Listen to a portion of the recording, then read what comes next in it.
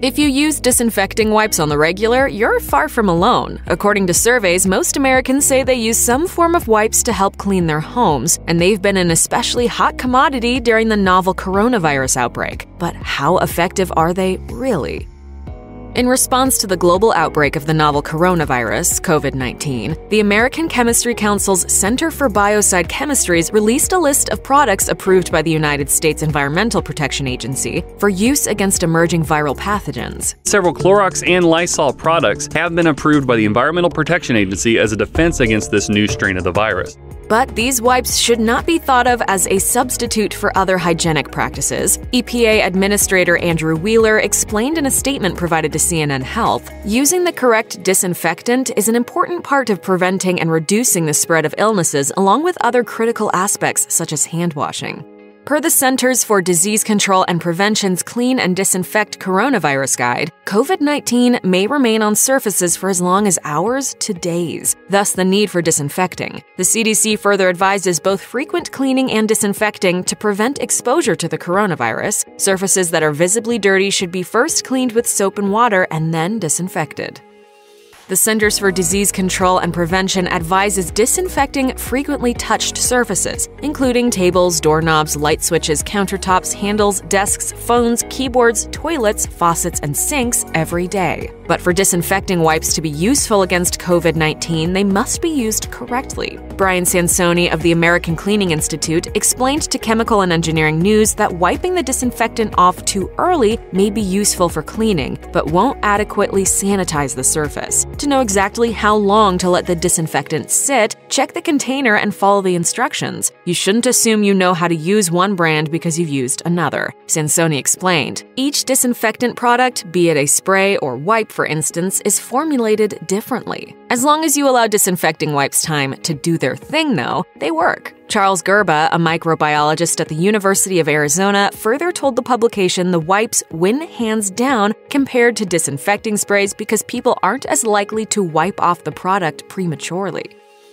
According to the Soap and Detergent Association's study, 28% of Americans who use either cleaning, disinfecting, or antibacterial wipes do so because of their portability, and another 20% use them because of the ease of disposal. Others like them because they are quick and functional. Many like disinfecting wipes in particular because of their ability to kill germs. Disinfecting wipes' germ-fighting abilities are advertised right on the container, and independent studies have confirmed that those claims are accurate. According to one such study published in Journal of Applied Microbiology, wiping down kitchen counters with disinfecting wipes after preparing poultry will cut your chance of Campylobacter food poisoning by 99.2%. The ingredients wipes contain are indeed very effective in killing germs. Samson Davis, an emergency room physician, said on the Dr. Oz show, It's effective in ridding the germ, but you have to make sure you use it for the right amount of time.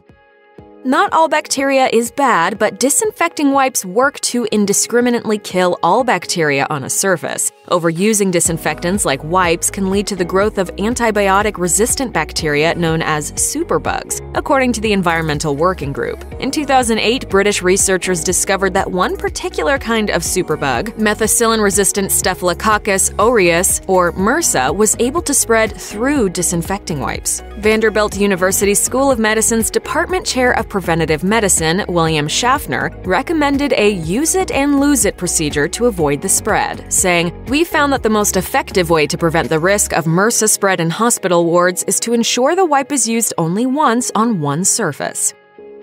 One of the problems with disinfecting wipes has nothing to do with the product itself, but how people use them. The Environmental Working Group notes on its website, "The truth is, disinfecting wipes are not necessary for routine cleaning. While cleaning removes germs from a surface, disinfecting kills them by using antimicrobial pesticides, such as quaternary ammonium compounds or quats." Before you break out your container of wipes, the EWG stresses the need to recognize whether you actually need to disinfect or you just need to clean. Cleaning regularly will both remove germs that are present and prohibit more germs from appearing. When a surface comes in contact with raw meat, blood, or bodily fluids, and when a family member suffers from a contagious illness such as the flu, disinfecting is then advised.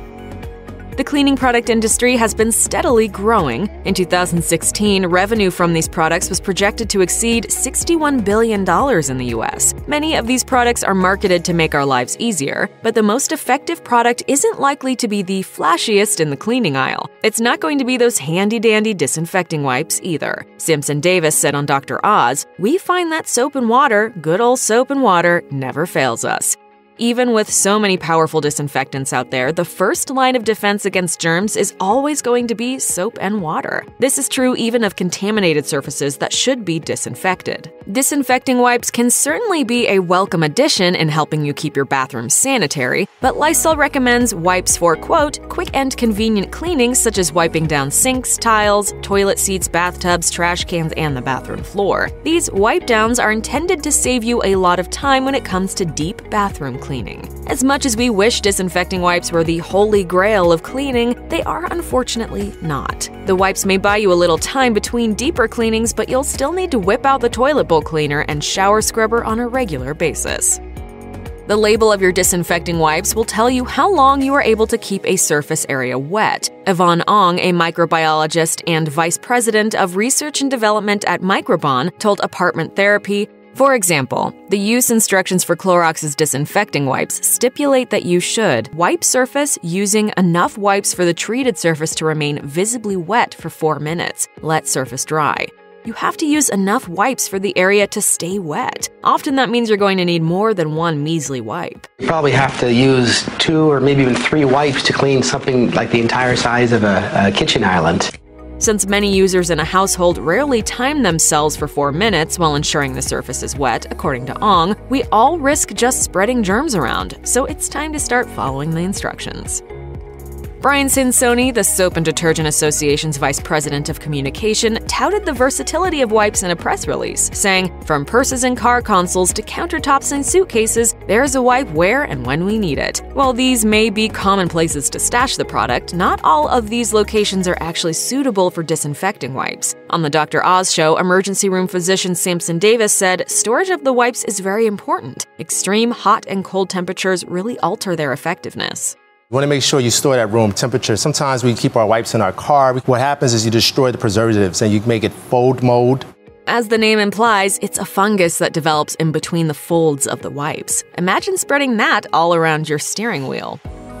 You might not think much of giving your little one's toys a wipe down with a disinfecting wipe, but there are some guidelines to keep in mind when using the germ-killing agent in this way. According to Lysol's website, small plastic toys without batteries can be both cleaned and sanitized with the trip through the dishwasher. For little plastic toys with batteries, the company recommends cleaning the outer areas of the toy with soap and water and then using a wipe to disinfect the outside. Yes, Lysol wipes are safe enough to use on your children's toys. However, you'll need to, quote, wipe the toy with water and dry before handing the toy back to baby, according to the brand. Depending on the toy, larger plastic toys can also be disinfected in the same manner. When it comes to fabric toys like stuffed animals, though, you're going to want to wash them as you would clothing. Disinfecting wipes won't do much good there. Though you can use them on children's toys, disinfecting wipes come with a keep out of reach of children warning on every container. Of course, not everyone heeds the warning. One parent in Massachusetts became concerned after discovering that his daughter and other students at Huckleberry Hill School, one of Linfield's public schools, were being given Clorox wipes to clean their desks and tables. The parent's attorney, Nicholas DeMario, told WBZ, "Children should not be exposed to any of these chemicals. This is a serious safety issue in my client's opinion." DeMario filed a complaint with the Department of Agricultural Resources, which resulted in a pesticide inspector issuing a letter of warning to Linfield Public Schools. The letter demanded the school cease and desist having children use products that have "keep out of reach of children" on the label. While encouraging kids to clean is great, disinfecting wipes may not be the right tool for the task. Don't expect your wipes to stay fresh forever. The product will start to degrade after 2 years, and according to Good Housekeeping, the wipes may then begin to lose a bit of their effectiveness. If you crack open a container of mystery disinfecting wipes, the smell will tell you all you need to know. If the scent is weaker than you remember, toss them out. Since the purpose of the product is to disinfect and kill germs, it's not worth the risk of using old wipes to do the job. Buy a new container so you know it's going to have that near 100% guarantee. Still, disinfecting wipes don't exactly expire per se. A representative for Lysol revealed on Facebook that the company's products do not have an expiration date, but rather have, quote, a shelf life of 2 years from date of manufacture. Clorox assigns an even shorter shelf life, 1 year, to its wipes.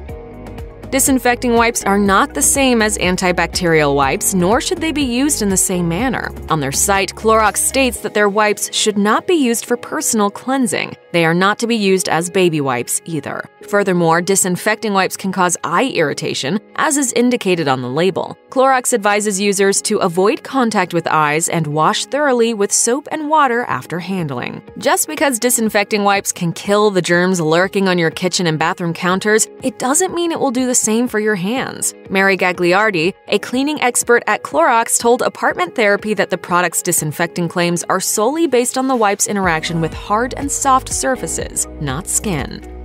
Although disinfecting wipes have been tested on many surfaces, they shouldn't be used on everything. Clorox's Mary Gagliardi told Apartment Therapy that the wipes shouldn't be used on absorbent surfaces like rugs or carpeting. They also shouldn't be used to disinfect unpainted wood because it too is absorbent. Likewise, this rule also applies to any surfaces that are unsealed, unfinished, or even oiled or waxed. Clorox disinfecting wipes should also not be used on copper, aluminum, or polished surfaces. Before you disinfect a surface, it pays to check the label to see what can be safely sanitized. And when in doubt, test a small area before you wipe down the entire surface with disinfecting wipes. Of course, you don't have to use these wipes at all. The Environmental Working Group said baby wipes are made without the chemicals in disinfecting wipes and yet are still a viable option for routine cleaning of hard surfaces.